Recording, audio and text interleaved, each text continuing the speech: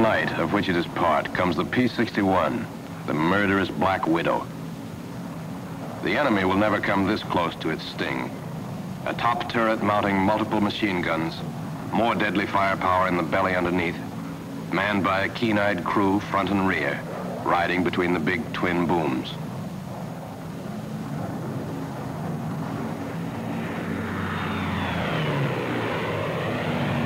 The P-61 can take off after its enemy alone or in formation, striking through the dark with deadly accuracy, relentless as the spider for which it is named.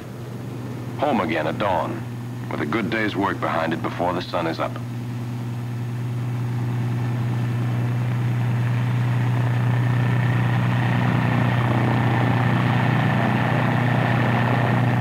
But let's take it up in full daylight, so you can see what this night fighter looks like. You won't often see it this way.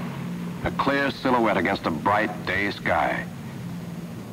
Now is your chance to study this big mid-wing monoplane.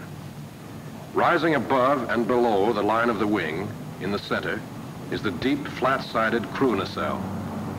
On either side are the two round shapes of the twin underslung radial engines. As the plane rises above you, you see them as the blunt, rounded noses of the twin booms, which taper back toward the tail. In the center, the crew nacelle projects far forward of the engines and backward beyond the wing from which it is suspended. Remember the long nose. It's unique. As we see it from directly below, the size of the wing becomes apparent. It is broad and massive, and the central panel between the booms is square. The leading edge of the wing is straight all the way out to the blunt, rounded tips. The trailing edge of the outboard panel gives some taper to the wing. The long, narrow crew nacelle protrudes far forward, and it tapers to the rear. With the two booms, the plane looks almost as if it had three fuselages. The broad rectangle of the tailplane does not extend outboard of the fins and rudders.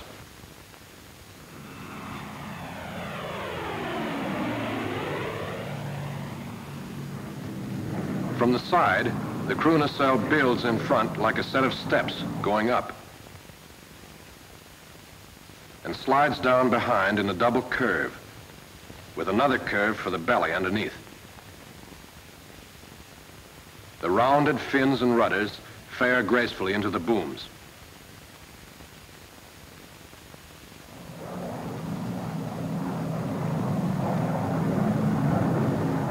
Here you can see the protruding nose, the heavy blunt wing, and the double boom. As we come around in front, get used to recognizing these features in movement. Here they are again: the wing, double boom, and protruding crew nacelle. From up here, you can see the stepped up front of the crew nacelle.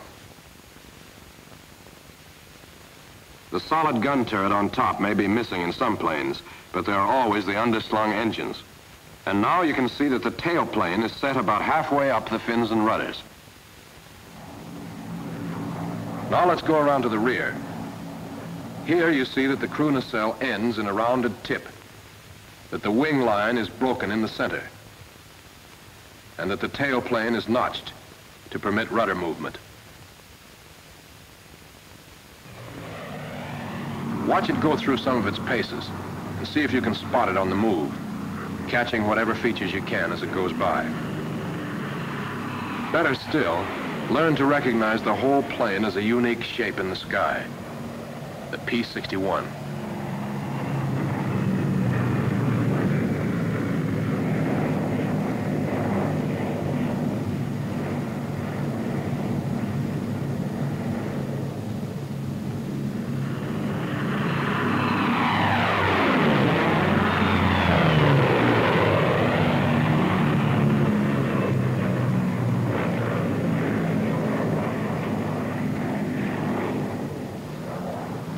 Think you've got it? Once more. Protuberant nose and stepped up front of crew nacelle. Heavy, blunt wing. Trailing edge of the wing tapers back. Long twin booms. Fins and rudders fared. Got it? Okay. But could you recognize it if you saw it like this? At night?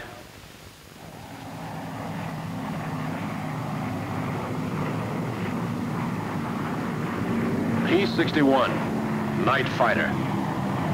Teaching a lesson in recognition.